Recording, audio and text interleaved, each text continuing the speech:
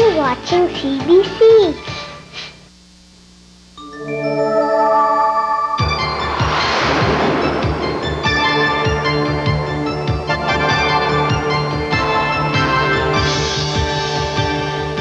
Good evening, I'm Peter Mansbridge. Tonight on Sunday Report, a dramatic exodus from Hungary. Thousands of East Germans, perhaps tens of thousands, are on their way through Hungary to the west. Just hours ago, the Hungarian government began allowing them to cross freely into Austria. The emigration was sparked by a recent trend towards greater democracy and openness in Hungary. Perhaps the most graphic symbol of that trend came last May, when soldiers started tearing down the barbed wire fences along the country's western border. For the past few weeks, thousands of East Germans have left their homeland, traveling through Czechoslovakia to Hungary on tourist visas.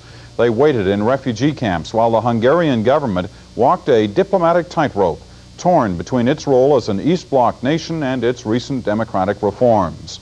Today, the reforms won out and the waiting is over. Despite protests from the East German government, Hungary told the refugees they were free to go. NBC's Peter Kent reports. It was early evening in refugee camp number 1 in Budapest when East Germans gathered expectantly to find out what the Hungarian government planned to do with them.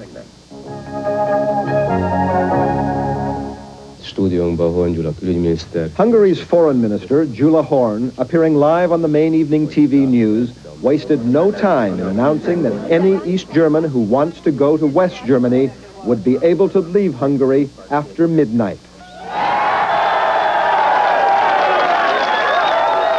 The refugees, some who've been waiting in the crowded emergency camps for more than a month, were told that despite the East German government's demands that they be sent home, Hungary could not agree. The foreign minister said Hungary is not encouraging East Germans to leave their country, but any who wish to, he said, may now pass legally through Hungary. On German television, West German Foreign Minister Hans-Dietrich Genscher thanked Hungary for its humanitarian decision. An diesem Tage Anlass haben zu danken. Proof, he suggested, of Hungary's commitment to reform and human rights. Gut, wunderbar, happy, Wahnsinn! After a lifetime under rigid communist rule, the East Germans in Hungary aren't holding back in celebrating their imminent move to the west. There are about 7,000 East Germans registered as refugees in the camps tonight, but the woman who spearheaded the relief effort says she now expects many more will decide to leave. Chilla von Busselager of the Maltese Catholic Relief Agency says Hungary, caught between East and West in the refugee crisis, made a courageous decision. Actually, I think they're marvelous. I didn't expect that they were going to be such a broad solution. They have been put in a terribly difficult position, and they have taken a very courageous step, and I think the West will do well not to forget that they have taken a very courageous step. Relief workers are tonight trying to calm the euphoric refugees, telling them there's no need to rush to the border. The transportation will be arranged tomorrow. You are going for the border tonight? We want to go. You want to go tonight? Tonight. Yes. But many East Germans feel they've waited long enough and immediately began packing up and flooding out of the camps, heading towards Hungary's border with Austria, en route to new lives in West Germany. By morning, thousands more will be on the road, the greatest movement of people from the East Bloc to the West since the Berlin Wall was erected. Peter Kent, NBC News, Budapest. There was heavy loss of life in a ship collision this morning on the River Danube. A Romanian passenger ship capsized and sank after colliding with a tugboat near the city of Galati. Only 18 of the 179 people on board the passenger ship have been rescued. Romanian President Nicolae Ceausescu has ordered an inquiry into the accident, which happened in poor visibility.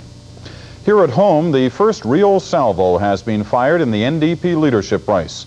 Until now, the competition to replace Ed Broadbent had been a fairly peaceful affair, but that may have ended today in Victoria. One of the candidates, Stephen Langdon, accused his rivals of offering nothing but rhetoric.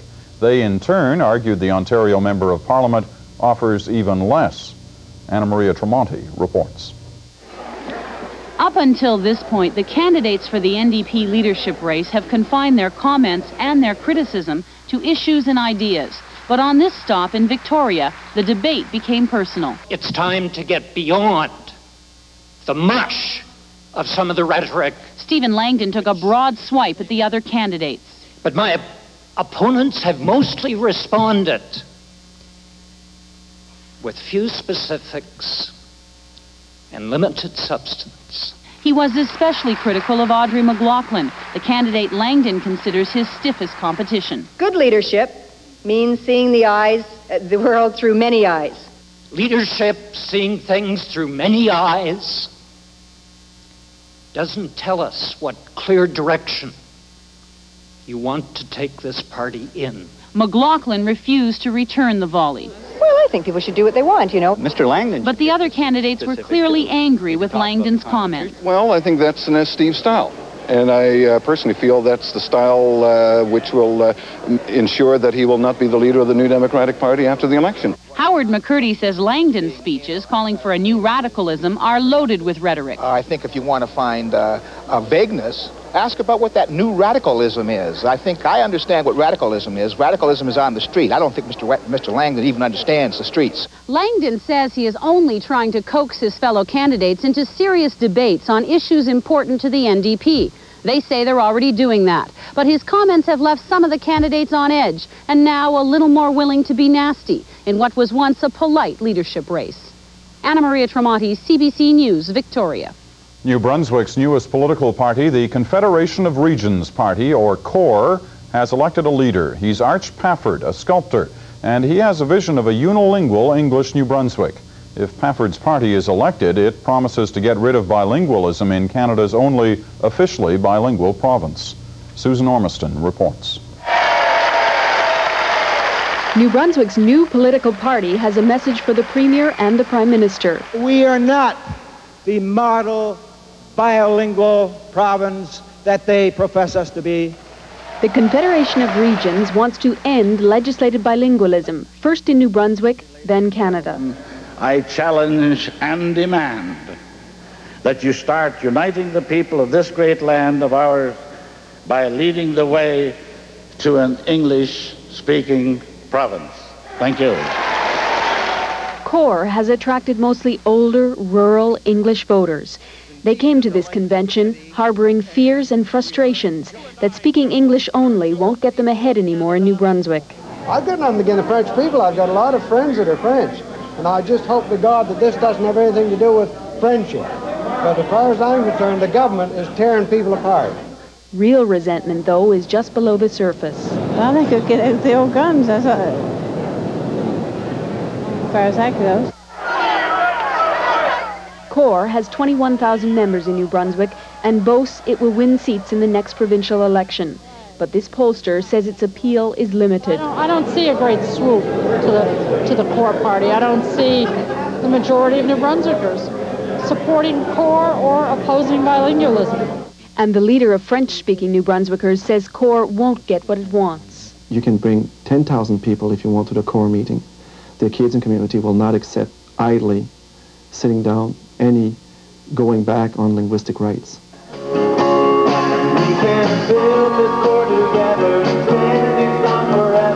With this convention, CORE has set itself up as the defender of English rights. In a province where a third of the people demand French rights, there is bound to be more tension that the government cannot ignore. Susan Ormiston, CBC News, Fredericton. One of the recent scandals to rock Newfoundland's Roman Catholic community is about to go under intense scrutiny. A judicial inquiry opens tomorrow into allegations of a cover-up of sexual abuse at the Mount Cashel Orphanage. It's one of 3 investigations into charges of sexual abuse involving 18 members of the province's Roman Catholic community. The allegations in this case date back to the mid-1970s.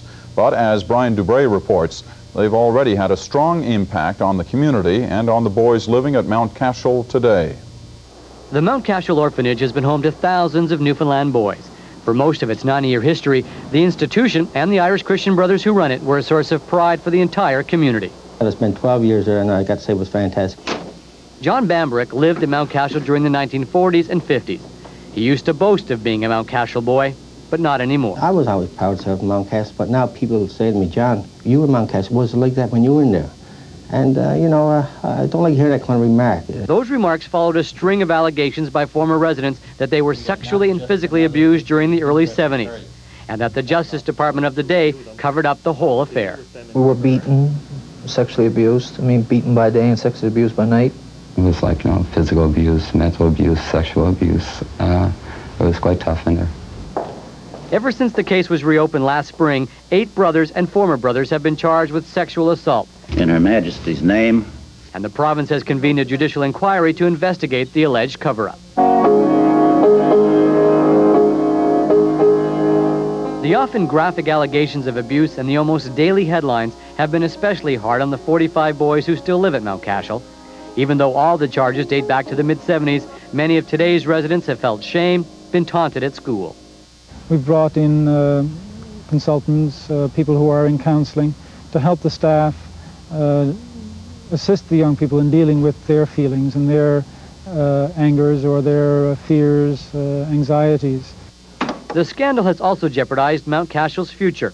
A $7 million modernization program has been put on hold. And the Christian brothers, who today make up only 6 of the 30-member staff here, may leave altogether. I hope we'll be able to see our way to maintaining the service here. But I think we have to be quite open and quite realistic regarding the future. Tomorrow morning, a judicial inquiry will begin hearing testimony into exactly what went on here and how it was kept quiet for almost 15 years. It will be a painful experience, not only for those directly involved, but for everyone connected with the orphanage. Brian Dubray, CBC News, St. John's. The government of Quebec has made another offer to striking nurses. The province has offered to set up a 3-person mediation board as its gesture to break the logjam in the dispute. But there is one condition: the nurses must end their illegal walkout before the talks can begin. The union representing the 40,000 striking nurses has yet to respond to the offer. It's shaping up as a momentous week in Polish politics. Parliamentary meetings have been going on all weekend to choose a new cabinet and a new government led by Solidarity. Tuesday is decision day. That's when Parliament votes on the cabinet. Half the nominees are union supporters once rivaled as outlaws. The CBC's Patrick Brown is watching this unprecedented attempt at transition from communist rule to democratic ideals. As he reminds us now, Poland has undergone major changes before in its long history, and Poles themselves are more than experienced when it comes to the task of rebuilding. The cobbled streets of old Warsaw are something of an optical illusion. They're not old at all. Where people now take a Sunday stroll, 45 years ago there was nothing. Old Warsaw was completely destroyed by the Nazis. These buildings are replicas, rebuilt right after the war to the original specifications. The costly reconstruction at a time of great poverty was a statement of national identity. At about the same time, the Soviet Union was making its architectural statement about Poland's future with the gift of the Palace of Culture. Sunday strollers can go up to the 30th floor for what's known as the best view in Warsaw, because you can't see the Palace of Culture from here. This Polish architect says there's been talk lately in the profession of demolishing it. He said like that they should destroy this building, and suddenly a lot of people make for him bravo. They were happy about this idea. The thinking exemplified by this Stalinist monster is being demolished in the Polish parliament, where prospective ministers have spent the weekend appearing before committees, an entirely new way of doing things. This is Defense Minister Florian Sawicki, who led the Polish contingent in the 1968 invasion of Czechoslovakia. Answering questions from the sort of people he went to Czechoslovakia to suppress, he said the invasion was wrong. As for the committee hearings, I think they're valuable, he tells a committee member. There's now no hesitation in asking or answering questions. It's good for everyone. And here's Committee Chairman Jacek Kuron, once a much-imprisoned dissident, greeting the man responsible for his imprisonment, Interior Minister Czesław Kiszczak, who, like the Defense Minister, was reappointed to reassure the Soviet Union. Kiszczak says he's looking forward to serving in a Solidarity-led government. Mazowiecki's the right man at the right time, he says. It's an enormous opportunity to pull Poland out of its difficulties. In committee, the man the police used to interrogate is putting the questions to the top policeman. It's quite a change. Yes, he says, in a way, I suppose it is. The new government will represent a dramatic change. But if Poles are to build the kind of country they want, a normal country they're fond of saying, then a new government is just the beginning of a huge economic and political reconstruction project. Patrick Brown, CBC News, Warsaw. It looks as if Mikhail Gorbachev will become the first Soviet leader to meet a pope. Moscow's ambassador to Italy says a Gorbachev visit to the Vatican is on for late November.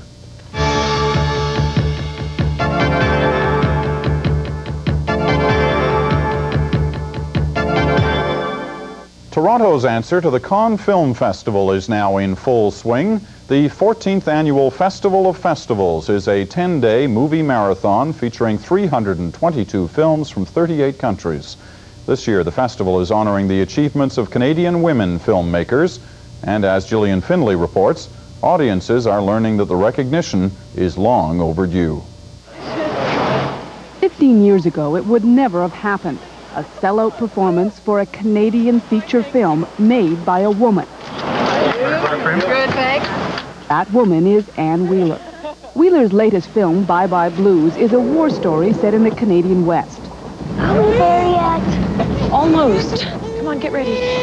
Daisy Cooper's husband is at the front, so she takes a job with a local dance band and discovers herself. It's based on the experiences of Wheeler's own mother, and last night was received with a standing ovation. The last 5 to 10 years have been good ones for Canadian women filmmakers. With movies like Loyalties and now Bye Bye Blues, women directors like Anne Wheeler are being acclaimed all over the world. But Canadian women making films is not something new. Unbeknownst to most of us, they've been doing it, sometimes against great odds, for more than 70 years. The first Canadian film made by a woman was in 1919. Nell Shipman was not only the star, she wrote it, did her own stunts, and supervised the editing. But it wasn't until the war and the creation of the National Film Board that women started making films in a big way. They were ready wherever they were needed. With so many men at the front, women had new opportunities, and they told their own stories. Jane Marsh Beveridge is now a writer, but during the war, she was one of the many women hired by the NFB's John Grierson. What happened was he showed me how to run a moviola, and then he tossed me into the cutting room and said, okay, you're on your own. And I didn't know one end of a little piece of film from the other. But I sort of worked it out. Worked it out to the point where she was making some of the NFB's most popular films. And Marie Tremblay, his wife, comes in from the vegetable garden to make supper for a hungry family. Like the women she worked with, Beveridge saw her job as capturing the images of Canada. And that, says festival curator Kay Armitage, is their legacy. They were carving out the history of Canada. They were, as Grierson said, revealing Canada to Canadians. But they were also being ignored. Beveridge was making some of the NFB's best films, but she says her male bosses rarely allowed her a credit, wouldn't even let her sign her own work orders. Because I was a woman. And what difference did that make? It made a hell of a lot of difference in those days. Okay, we had a little flubber there, eh? Today, women who make films say it is getting better, but only because they're making it better. I think it still is a struggle for young women filmmakers, and what I try to do is that on my crews, it's 50-50. On the crew, it's 50% men, 50% women, and I'll accept no less in an effort to make it easier for those women. But still, women have more trouble raising money, more trouble getting their films produced. Kay Armitage says filmmaking is still a man's business. I would really like to give an optimistic answer and say, oh yes, women are emerging. There were over 60 feature films made in Canada this year. 4 of them were by women. 2 of them are showing in this festival. So, 70 years after the first woman made a film in this country, the women who are still making them say not much has changed. Gillian Findlay, CBC News, Toronto. And when we come back, tonight's panel. As we told you earlier, the NDP leadership race is now in full swing. All candidates' meetings and debates going on around the country. So why is everyone talking so negatively about it all? We'll try to answer that when we're joined from Halifax by Alexa McDonough, the NDP leader in Nova Scotia, from Ottawa by correspondent David Holton, and from Toronto by columnist Jeffrey Simpson. A new look for our old railroads? On Venture tonight, private capital moves in on public transportation. And the facts behind Vancouver's stock market frenzy as the latest gold rush hits town. Coming up on Venture right after Sunday Report. Well, a little bit of action in Victoria tonight, and one has to wonder whether that kind of confrontation between the candidates will help put this race onto the front pages. Jeffrey.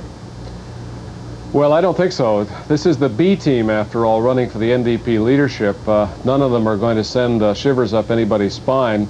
I suspect the left-wing candidate in the group, Langdon, is going to get more attention from the other candidates, and what we've seen in Victoria is possibly what we'll see elsewhere. But really, it's a small ripple in an otherwise pretty placid pond. David? Well, it's almost self-evident, Peter, that these candidates aren't setting the NDP on fire, let alone the Canadian public. But in fairness, it seems that the media is really giving these candidates a bum rap. They've decided that this is a boring race. They're not covering it properly.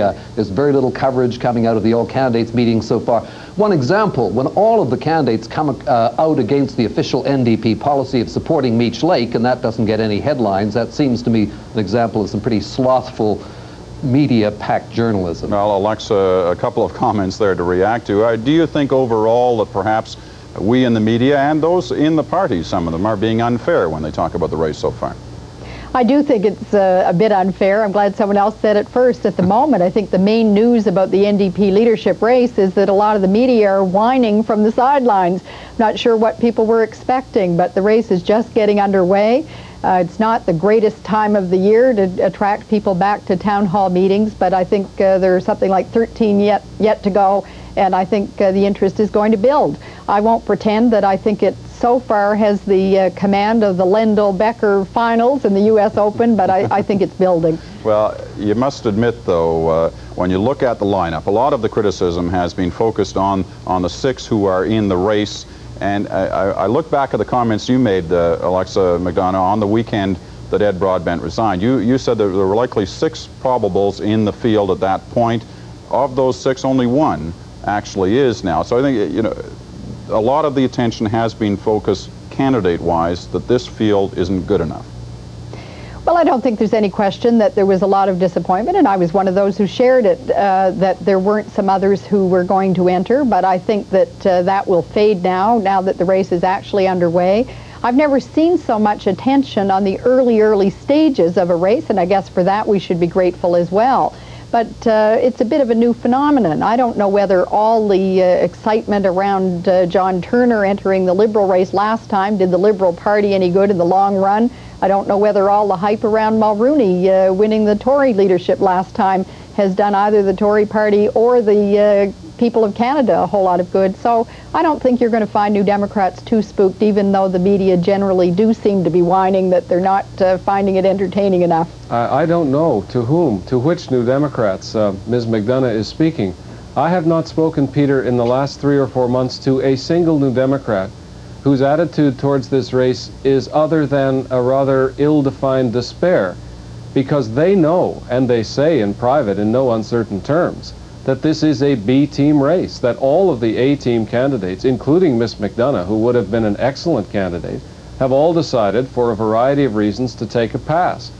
And that comes together at a time when the NDP has just fought 8 consecutive election campaigns with the same relationship to organized labor and basically the same approach to Canadian politics, and they are caught in the same rut of 15 to 20%.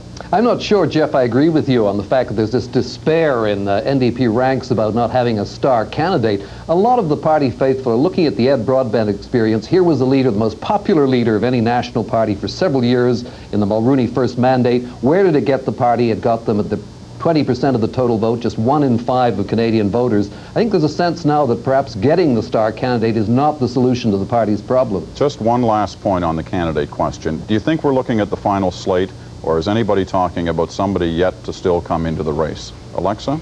I'd be surprised to see anybody enter yet. I think any serious candidate would know they should be there at the starting gate. There was obviously a bit of uncertainty about whether Lauren Nystrom would enter, but that's now definite. I don't expect you'll see anybody else enter the race beyond this point.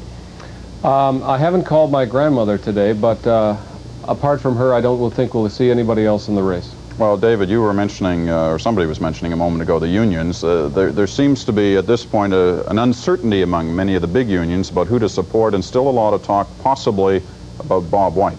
There's a lot of talk, Peter, and still some pressure on Bob White to come into the race, but even some of White's advisors admit now that if he comes in at this late stage, it's going to look awfully arrogant. It's going to look as if he does feel all the other candidates are wimps. Not a very strategic moment to go in. Okay, I just want a last thought from each of you, and it's about the issues that are being discussed, because I was at the first meeting in Winnipeg, and I see again tonight that one of the biggest applause factors from the crowds in attendance is still focused on the past, criticizing the party for what went wrong in the last campaign instead of talking about what's going to happen in the future. Now, how much of a problem is that? Are they talking about the right things?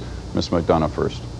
I certainly think it would be disappointing if that's where the focus remained for the rest of the race, but we do have several months to go and some 13 meetings to go. I think it's healthy for the party to air concerns about where we got into trouble in the last election, and certainly it was a great disappointment. But there's some very major issues out there to be tackled, and I, for one, would be disappointed if the focus doesn't shift and really tackle some of those tough issues. I think that's what you're going to see happening from here on in. Well, it better, because it's totally counterproductive to dwell on the past, particularly the election campaign, which the New Democrats haggled over for months after the campaign. Look, the party has been caught in a rut, 15 to 20% for 8 consecutive elections. But you know, Jeffrey, if there was no discussion about problems that arose in the last campaign, you'd be the first to say, see, they don't want to deal with that. So I think in a way, Alexa, we're damned if we do, we're damned if we don't. You dealt with that splendidly on the front pages of all the major newspapers of the country in the months after the election. It's time to get on, as you just said, and I agree with you, to discussing a whole range of future problems. But the key is, unless some or all of these candidates can break clear of the shibboleths of the NDP that have brought them the same result for 8 consecutive elections, then it doesn't much matter, in my view, who the next leader is going to be. Okay, last quick point. We're almost out of time today. Well, I think what we're seeing, Peter, is the old dichotomy in the party between the NDP as a party of principle and as a party searching for political power. The tendency now is to go back towards saying we must have a party of principle, but look at the successful Labour and Social Democratic parties in the world, in government in Spain, in Australia, New Zealand. They're all parties that have come to grips with the modern economy by taking some tough, updated decisions. All right, I thank you all. The next couple of months are going to be very interesting ones on this story. And with that, we close this edition of Sunday Report. Thanks for watching. For CBC News, I'm Peter Mansbridge. Join us again tomorrow for the National, but stay with us now for Venture with Robert Scully.